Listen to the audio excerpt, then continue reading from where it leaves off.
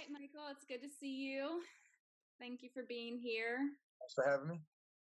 I want to take a moment and just personally introduce you to anyone who may not know you. You're very known and very loved in the Haywood Street community. But I hope your message gets shared beyond just those small walls. So I first met you when you started coming to worship at Haywood Street, and you were an inmate at the time, serving a sentence at Craggy Correctional. Right. And you were able to come over as part of a program that you were involved with. You could come over with a sponsor, be with us in worship, have some other involvement with the church, and then go back to Craggy. So during your time at Haywood Street, when you were coming pretty regularly, I know you helped with haircuts. On multiple occasions, you shared your testimony, your hope, your faith with our congregants during church, and you just quickly became a very loved brother in Christ to many of us. So we are all the better for it. We counted down your final days together, and we celebrated your release very recently, few months, 4 months? Almost 4 months. Okay, almost 4 months ago. 4 months tomorrow. We will celebrate. So right now, as you know, we're in some strange times, and because of that, you came to my mind just in these past few days in particular. Most of us are finding ourselves experiencing a brand of isolation that we may have never experienced before, and it does not come anywhere close to incarceration.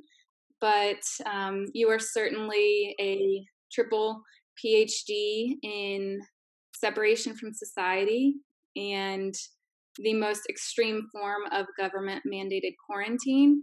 So I thought I'd go straight to the source. So again, I'm so grateful for you being here, for sharing some of your story and messages of hope today. I would love to know, in addition to hearing some of your story again, I would love to know how you were able to not only survive, but thrive through your 26-year sentence. I would love to know your thoughts on faith in times of trouble. And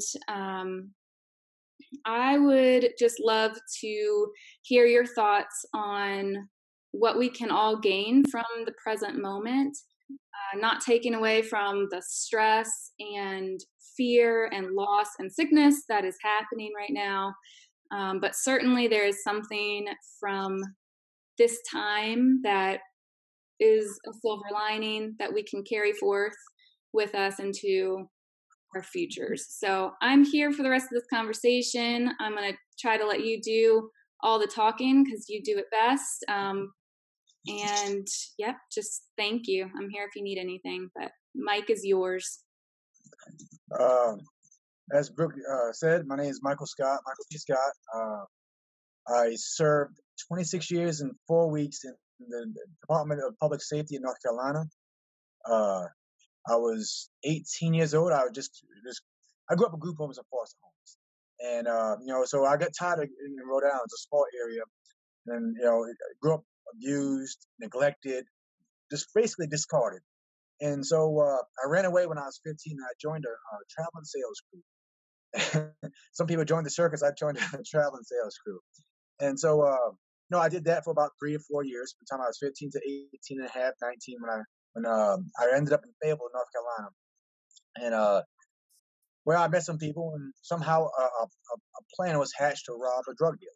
And I'm ashamed to say that we picked the man because we thought he was weak. And in the end, he ended up murdered. There's a man on death row. I served a life sentence. And the other 3 served between 10 and 17 years. So I found myself in prison, and I'm guilty. I'm guilty. I make no bones about it. I hate that I was. I hate that I am. I hate that who I was as a person. But I'm 45 now, and I'm in North Carolina. I got some friends. I got good friends. I got Brooke, and I have a good support system. But essentially, I'm here alone. And it's through a series of bad decisions that I made that led me in this situation. Uh, well, now we find ourselves in this present situation, and there are some parallels.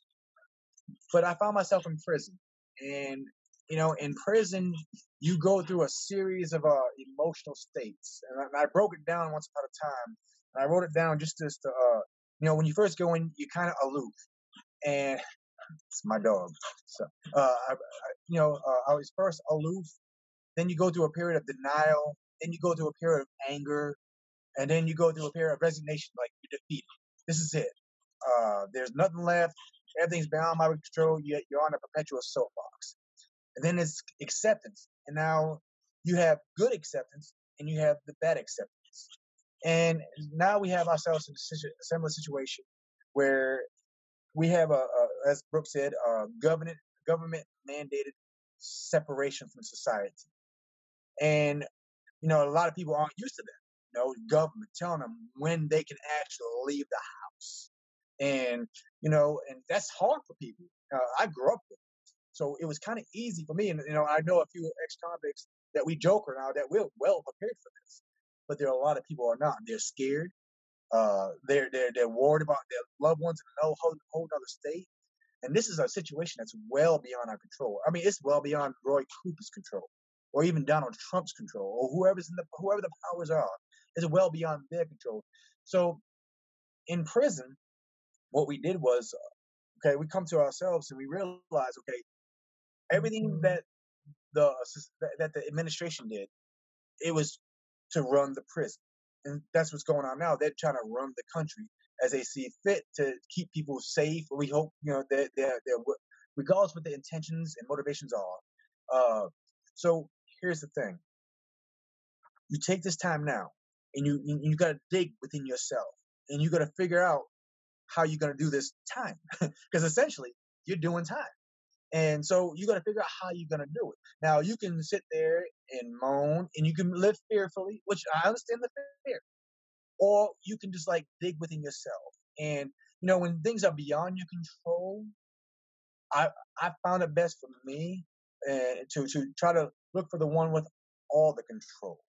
I wrote a post on my Facebook today.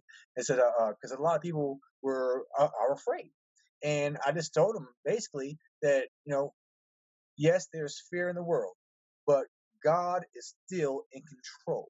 He is still on the throne. The God who created heaven and earth and everything in between, things seen and unseen. He is still in control, and He loves you no matter what. He's not going to let you be tempted. He's not going to let you be hurting beyond what you can handle. And I just want to take this time really just to get in there with you and just encourage you that it's going to be okay. That I just want you to just use this time to get in the Word. Now, I told you there's some parts of the acceptance that's good and bad. Now, you can just be defeated, and as I said, live on your perpetual soapbox. Woe is me, I'm the victim. And a lot of people do that. Now, if that's your thing, I pray for you. But there's a better way to live, a more positive, a more uplifting way to live. And so I want to encourage you to use this time to, okay, in prison, we get into a routine. That's the best way to do our time. Get into a routine. In the morning times, we get up, do our devotions, we pray. In mid morning, we'll go run laps, work out, whatever. Lunch, afternoon, we might go watch a movie. Just have a time. Just you don't want to think about nothing else. But the key is routine. Okay. Now, I knew a guy. Remember, I started prison when I was 18, 19 years old. So I remember when I was in the youth spread, I knew this man called Newell Falcon. I still remember this name. I don't know what happened to him. I hope he's up well. I don't know. But I knew this man, this boy. He was a boy. He was about my age. He was 18, 19 years old. And he had about 10 years to do. At 18, 19, 10 years is a long time. So he just started thinking of things he can do just to occupy his time. And so one day, someone suggested, bro, try drawing or try doing something. Well, it wasn't long. He started drawing. He started getting better. And you know what? The man was a beast. Like, he can draw. Like, he just became Michelangelo in front of our very eyes. And so sometimes in dark times, hidden talents come to light. And so I want to encourage you to maybe just sit down and write a list of things that you want to try, that you've been trying. This is the perfect time. Things you've been thinking about doing for years to try and experiment with, whether it be crafts, drawing, painting, singing, learning a language. But that's the key. Get into something where you can go ahead and just delve into it. You have no distractions, and now you have no excuses. And so I just want to encourage you to just go at it and find you something to do. Again, just write a list. There's arts and crafts, there's drawing, there's painting, there's learning another language, there's learning an instrument. Or maybe you can start an online support group, or just there's so many ways that you can use this time of isolation to lift yourself up, but more importantly, lift others up. Reach out to others. You got email, you got Facebook, you got I'm not really I'm not really well familiar with the different ways to communicate. The only way I knew about this because Brooke told me about it, because I didn't even know about this. But there are so many ways that you can communicate and stay in touch with family and friends. Put that part of your routine from say 6 to 8 at night. That's part of your routine. But really, also want to touch on something. I started with this, that God is in control. Now I remember in the book is Exodus, where the Passover originates. You know, the children of Israel lived in a place called Goshen, but all of Egypt was all around. When God sent the plagues over on the land, it went everywhere but Goshen. Goshen is a type of church, and we are the church. Uh, and I just want to let you know and assure you that the church isn't a geographical place. It isn't confined within four walls. You are the church, because if you are part of God's family, which you are, and God loves you no matter who you are, where you've been, who you've been there with, or how often you've been there. God still loves you through Jesus Christ.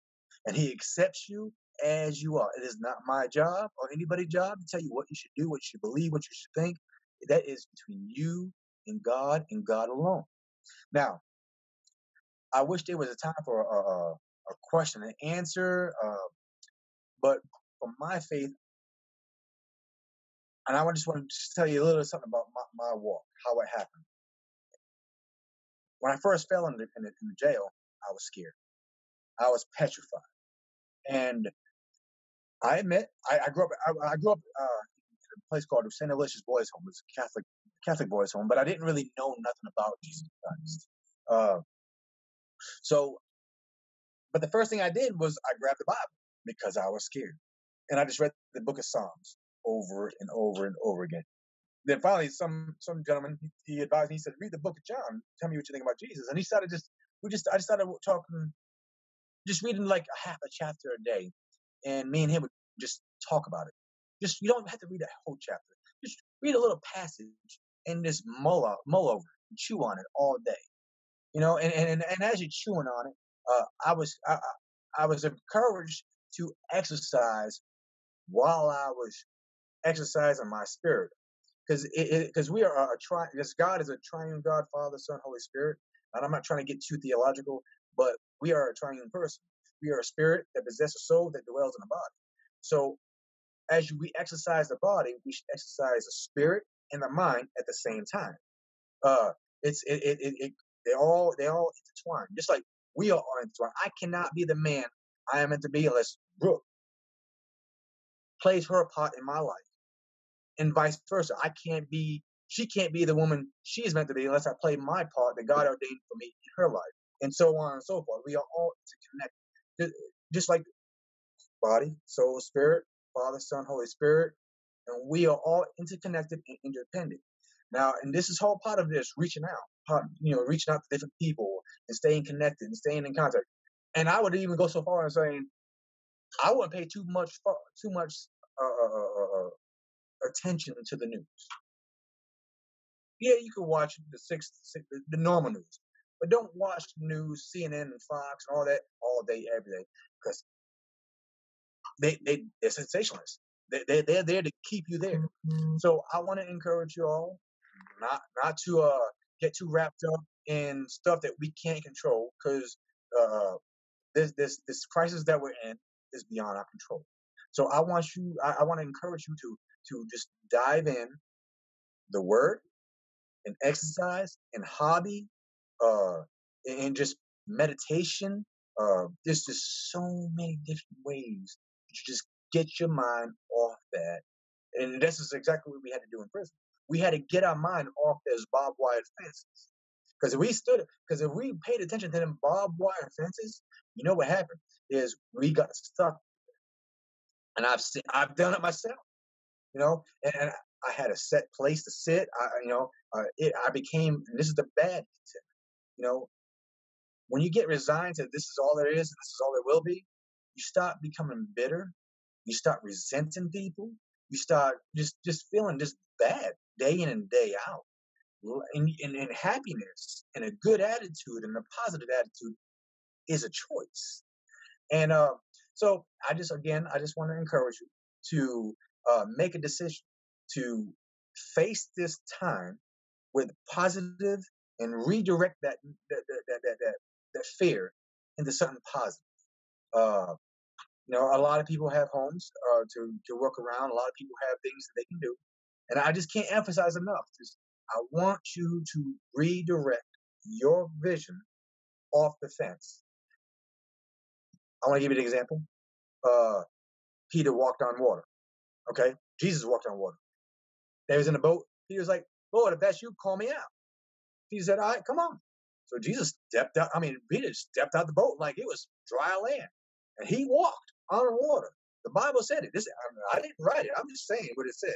He walked on water, and the Scripture says that when his attention was taken off Jesus onto the boisterous winds and the waves of the sea, the word said he began to sink. But see, as long as he looked at Jesus, the solution, he was able to walk on that water. And the wind and the waves didn't just appear when he walked on. It was already going. The waves and the wind was already there when he walked on the water, when he stepped out of that boat. But what happened was he had his focus on something positive, and he was able to rise above the situation. But when he started looking at the situation, he started getting beneath it. And what we need to do as just people, as humans, we need to rise above the situation.